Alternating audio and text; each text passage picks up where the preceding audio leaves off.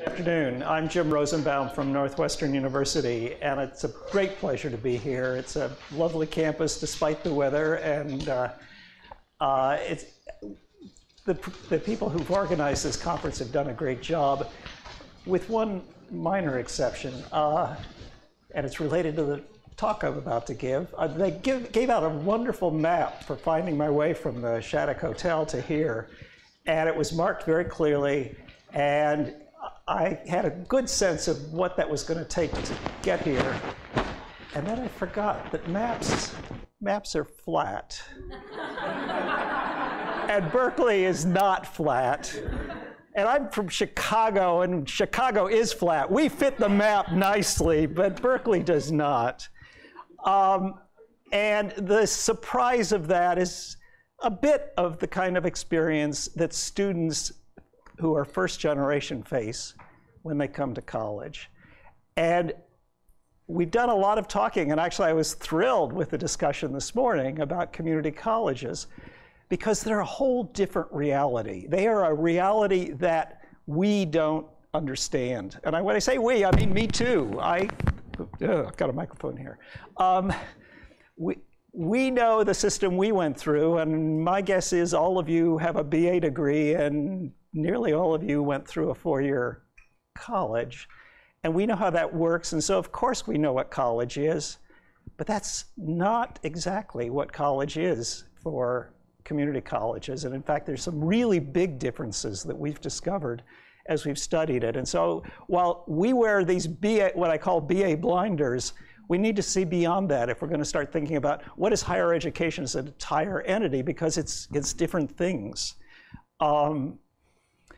One of the big factors that we've talked about is the way the labor market has changed and changed its education demands. And we talked about the need for more people to have BA degrees, and that's absolutely true, and more people to have master's degrees and doctorates. But the other degrees that we don't know much about, they're also needed. And increasingly, the standard middle-skilled job, the mid-skilled job of the labor market requires an associate degree, often in an occupational field, or a one-year certificate even. And one of the neat things we found is those sub-baccalaureate credentials have actually taken on increased value over time. They didn't used to be valuable, and they used to be dead end, and they're not neither of those anymore. To get a sense of how much the world has changed, and it literally has changed enormously, most students today as seniors plan to get a college degree, and indeed 90% of high school graduates go to college. Think about that. Think about your high school class. 90% of those people now go to college. About half of them go to community college. This is an amazing transformation. Our society has really opened up opportunity. This was one of the goals of much of reform, and in some ways we've almost got it. We've got college for all. We've got everybody going. Of course, the downside, everybody knows. The downside is many of these people don't get degrees. On these national data, if we can follow these people for 8 years, we find about 20% get a BA degree. Another batch get sub-BA degrees, certificates or associate degrees. That gets us all the way up to about 54% at community colleges. So 54% of community college students get some credential of value, many of these of value, and it's 46% that get nothing. They go to college and they get nothing, and there's no payoff for that. So our question is, can colleges change their procedures so that more students benefit from college and get good jobs?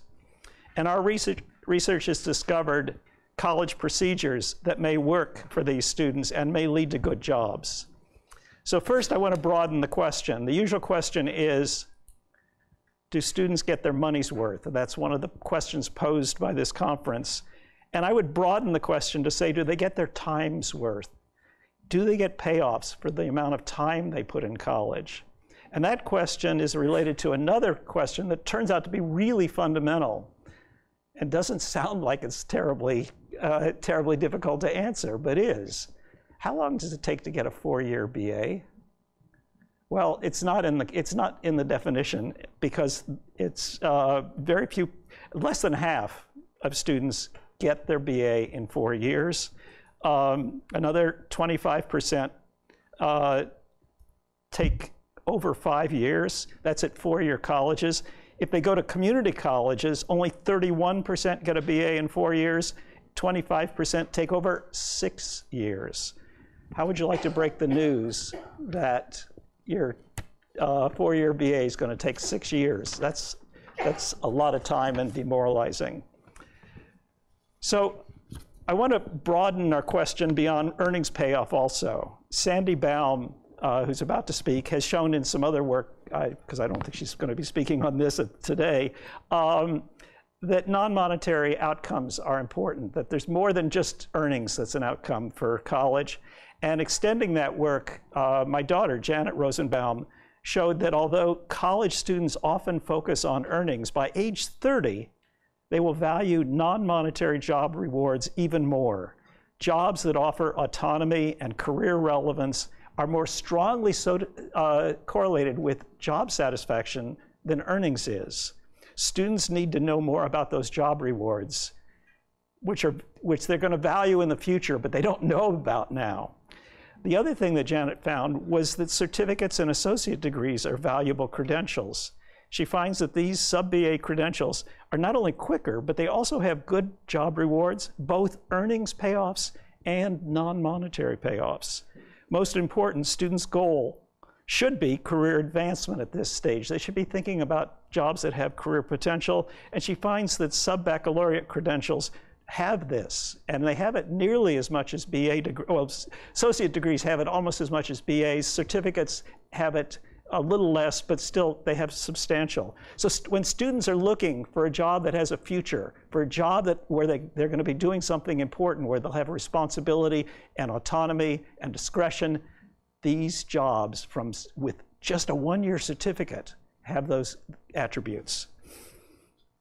So we need to look beyond just BA degrees, and we need to look beyond earnings.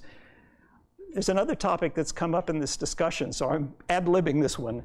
The Trump voters. The Trump voters, it is said, are the non-college white males who say they have no opportunity today, and they think their kids are going to have no opportunity. It's not that they don't know about college, but they think college is not for them. They think they can't make it in college.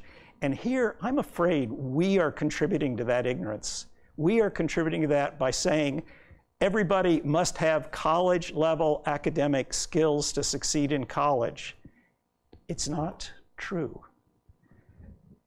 But it's not true for, it is true for BA degrees. If you're going to get a BA degree, you need to have high academic skills. There's a strong correlation for an associate degree or a 1-year certificate. Academic skills do not correlate with success at sub-baccalaureate credentials. Not only that, they don't correlate with earnings of people who get sub-baccalaureate credentials. In other words, even low-achieving students can get those credentials at equal odds to students of middle or above average academic achievement, and they can get just as good earnings. What does it require? Well, we interviewed faculty in these occupational programs for these degrees, and they said students need to have good, solid 8th grade academic skills. Well, our system could do that. Our high school system does lousy at college level skills, but they turn out 8th grade skills pretty consistently. So there really are some opportunities here, but nobody knows it.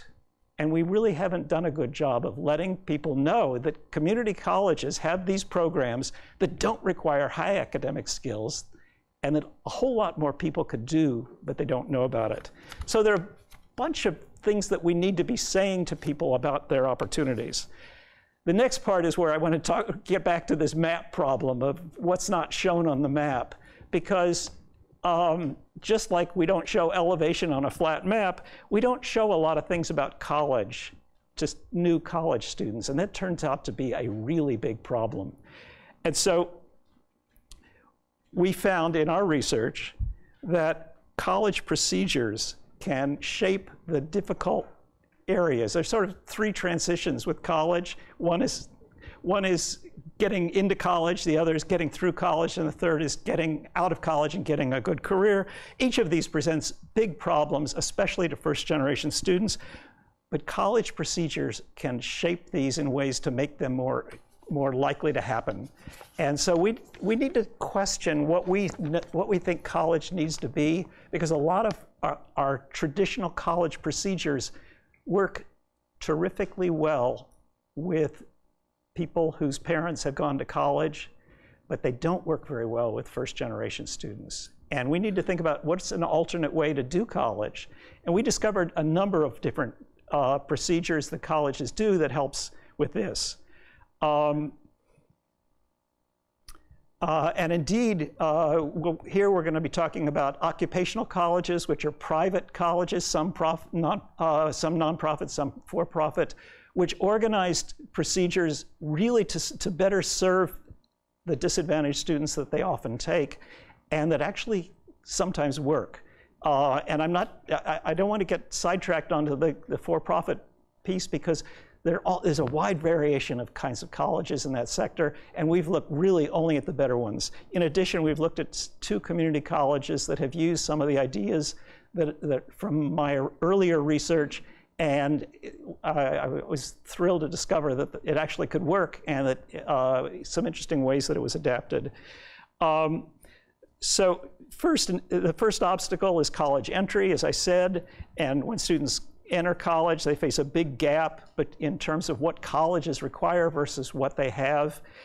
And we found that colleges can devise alignment procedures that can make that problem much less severe. And one of the most interesting ways is to give the college remedial test to 11th grade students.